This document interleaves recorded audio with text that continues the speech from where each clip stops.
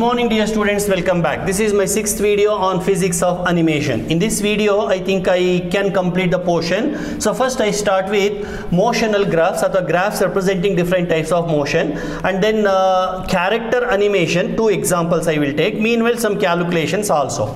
So motion graph, what actually motion graph is? Dear students, in PUC you might have studied position time graph. Please recall, in +1 or in PU you studied XT graph. XT graph is nothing but position time graph, in which position is taken along x-axis, time is taken along y-axis. This XT graph tells you so many things about the motion of the body. From the XT graph you can find out what type of the movement is, whether the body is moving with constant velocity or variable velocity, whether it is at rest or in motion. From the XT graph you can calculate the distance traveled, velocity, all these things. Okay, so you studied in PUC. I am sure you studied this in PUC. Same XT graph, here it is called as motion time graph. See dear students, if the motion time graph is like this, what does it tell? Sir, it tells that the body is moving with constant velocity. So what is the role of motion graph in animation? It is very important for an animator. First of all, animator don't know whether the body is moving with constant velocity or constant acceleration or zero velocity. Velocity can be zero, you know, velocity can be zero, but speed cannot be zero. Okay, so all those things you don't know. Suppose if you just give the graph, from the graph you can make out that this is a body moving with uniform velocity, zero acceleration. So accordingly I have to frame, accordingly I have to give the spacing, accordingly I have to make the timing, like that. So you will come to know what type of motion the body is having.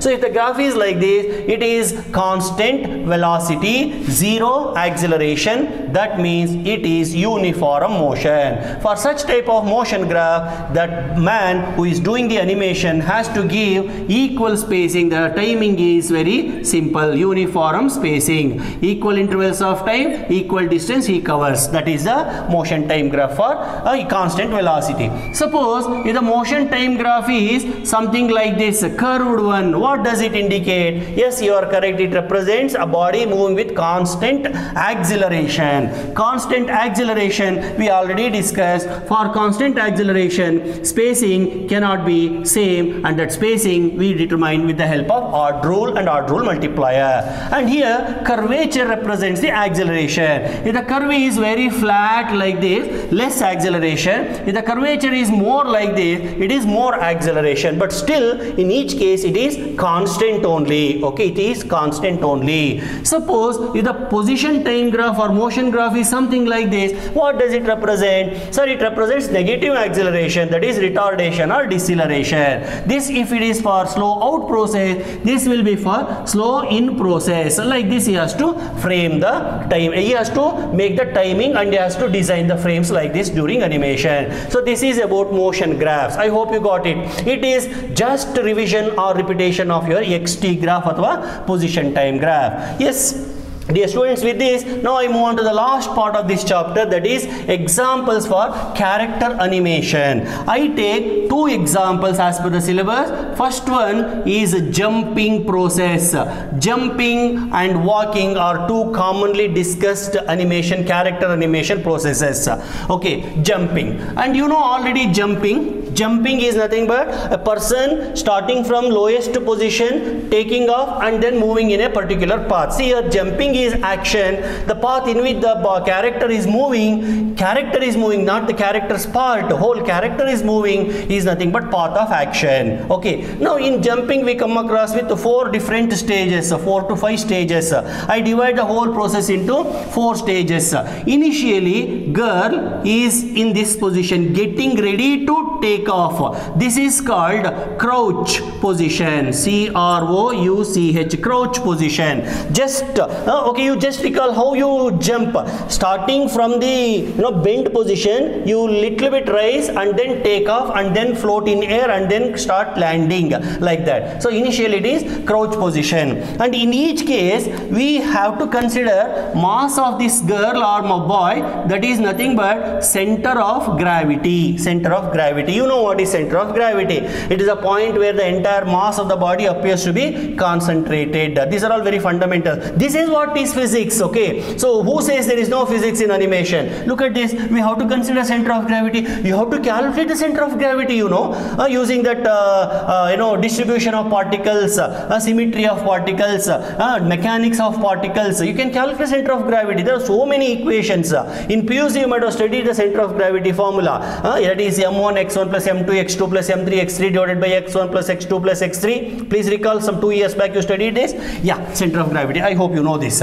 So initially crouch position. Afterwards, okay, see, once he jumps, he goes like this and then falls like this. Okay, so next that girl will be in this position. Now almost ready to leave the ground. Still her feet is in contact with the earth, and this is nothing but take off position. Now what she is doing, from the crouch position to take off position, her center of gravity has moved through certain distance, and this distance is known as push height. Okay, she or he is pushing her body and to take off from the ground. Please recall how we jump. We press the earth and then we come back. That is Newton's third law. When you push the earth, that is action. Earth in turn will give you push, that is reaction. So the center of gravity moved through certain distance, that is push height. And whatever the time he takes or she takes, that is nothing but push time. Okay, now how do you define push height and push time? It is a distance between center of gravity in the crouch position and the takeoff position is known as push height. Time taken for this height to cover is known as push time. And then once she takes off, she will move in parabolic path. Okay, she goes here, right? She goes here, and center of gravity will be somewhere here, and finally she will be here. This is the center of gravity. Okay, and now from the initial position, her center of gravity covers certain height. That now she is in air. So third step is in air. Now from the crouch position to maximum height position, whatever the distance she or he has covered, that is nothing but jump height. It is something like your maximum height in parabolic motion. Please recall parabolic motion, parabola, okay, projectile motion. This is called maximum height. In PUC you studied this, projectile motion. And process of going up is called ascending, coming down is called descending. Okay, now this girl is coming down, so she will come to this position, right? Okay, so this position, and then right like this, and then like this. Okay, so she is proceeding towards the landing. So last one is landing.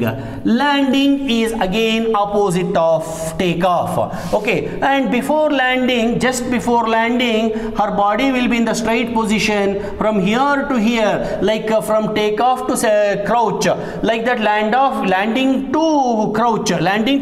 Once she comes back, no, she will be in the crouch position only. She will not stand. So jumping, you just recall, if you want, you can jump once and convince yourself. When she comes back, this is nothing but what is called stop height. That is stop height. And whatever the time she takes for that is called stop time. So I explained 4 stages. Crouch, that is initial stage, just ready to push herself. Next, take off. Just after push, her body becomes straight and ready to take off, right? Like flight ready to take off, like that. And then time taken for that to happen is called push time. Distance covered during that interval is called push height. And then once she or he takes off, she will be in air, floating in air, that is in air. So total distance, maximum height to which she can jump is a jump height. And whatever the time she takes for this, it is called jump time. I didn't mention it. Remember, it is jump time. It is something like time of ascent.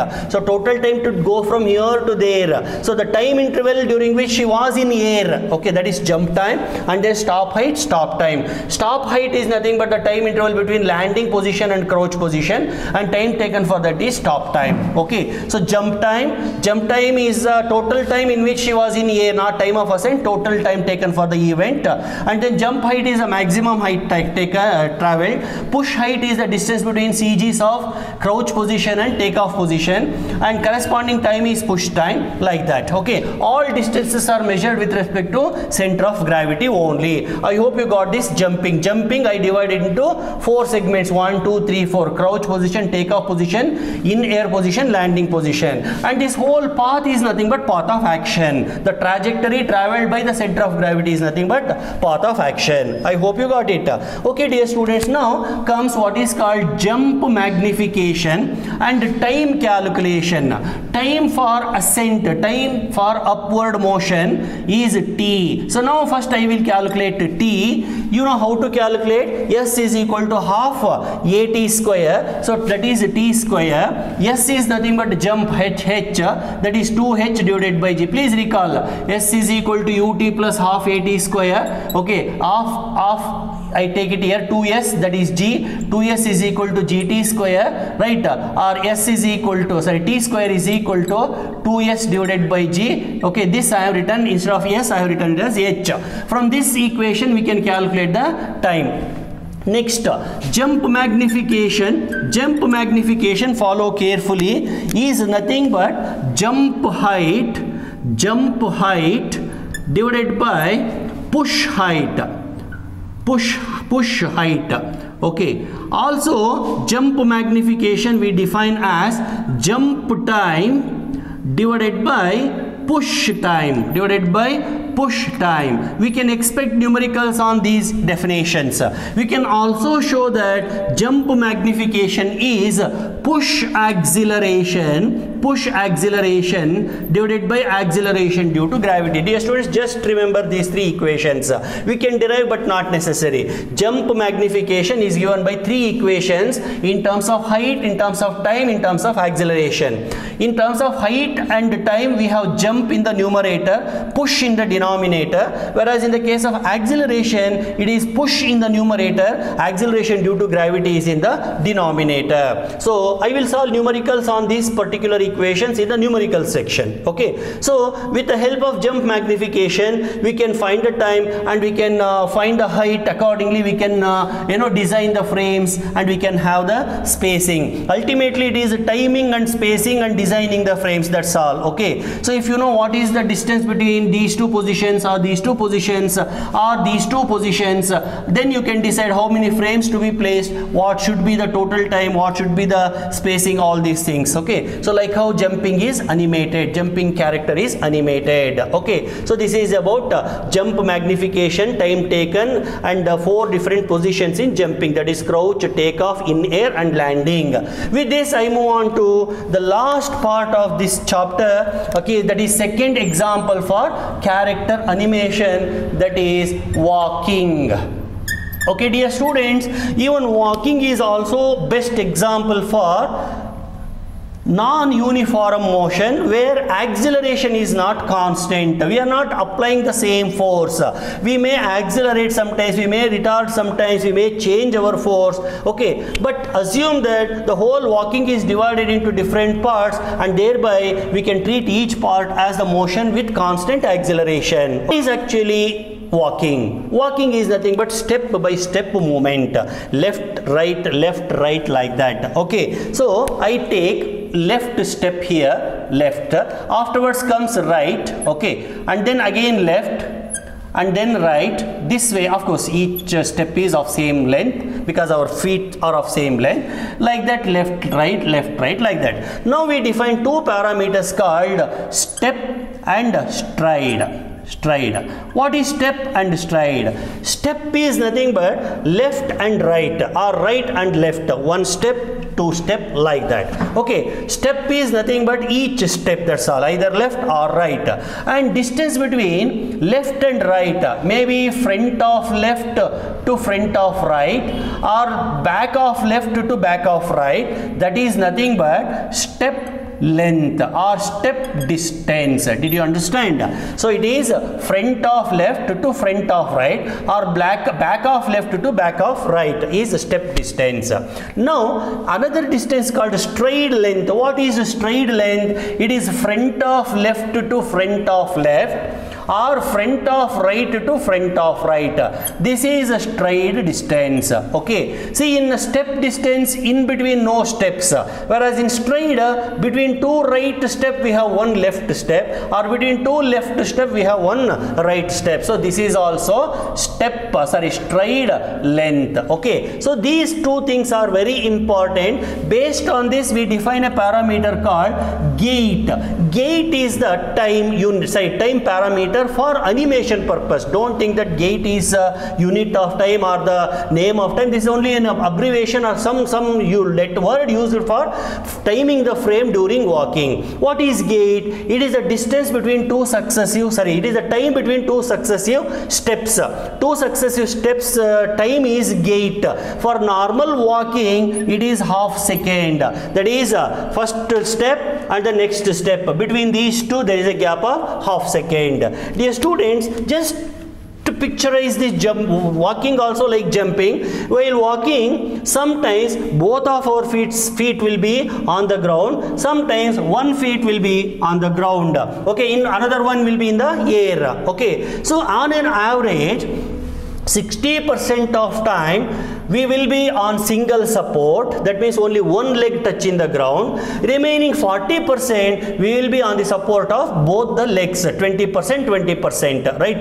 Totally 40% double support, 60% single support. Got it? Always either we will be on single support or in the double support, so that our body will be in contact with earth only. Say I am now standing, both the legs are in contact. This is double support. Now I am walking, so I lift my left, so my right, another leg is in contact. This is single support. So I keep this leg and then I go, so again single support. So single support 40%, single support 60%, double support 40%. And for normal walk, the time gap is half second. Okay, half second. On an average, normal walking will be having half second. Got it?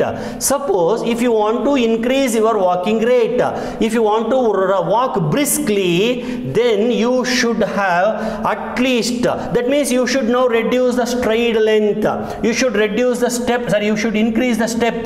Stride you have to increase the stride, that means you have to put your legs at larger distance so that you can cover more distance. So increase the stride as well as step, or you put more and more steps in lesser and lesser intervals of time. On an average, if you put 4 to 5 steps in 1 second, it is going to be brisk walk. Suppose if you put more than 7, 8, 9, what it will be? It is going to be running. Okay, so 1 second 2 steps, 1 step half second, 1 second 2 steps, 1 second 2 steps means normal walking, 1 second 4 steps to 5 steps means brisk walking, 1 second 7 to 8 steps means running. So accordingly you design the frames. Okay, so this is about character animation of walking, character. So dear students, with this I have come to an end of physics of animation. I tried my level best to explain the physics of animation. I tried to find out where all physics is involved. So okay, I tried my level best to make the things as simple as possible. I am happy that you all are receiving it in a very sportive manner and in an enthusiastic manner, and you are encouraging me. Your support is giving energy so that I can do more and more videos, and you people are requesting me to do videos on numericals also. Definitely I will do, and also I will start with the discussion of model question paper. There are 2 question papers. I will discuss the model question papers in my usual style of explanation. I hope you will enjoy that also, and I hope it will also benefit you for the forthcoming examinations. Please share your comments and share this video with your friends. Subscribe to my channel, and I am going to be there with you, not only physics, even other topics also. Okay, I will try to assist you. Don't think that physics is there only for first semester. Wherever I find physics in your higher semesters, I will try to be there, and I will try to come to your support. Okay, so this is the assurance what I can give from my side. So subscribe to my channel, support me. Thank you very much.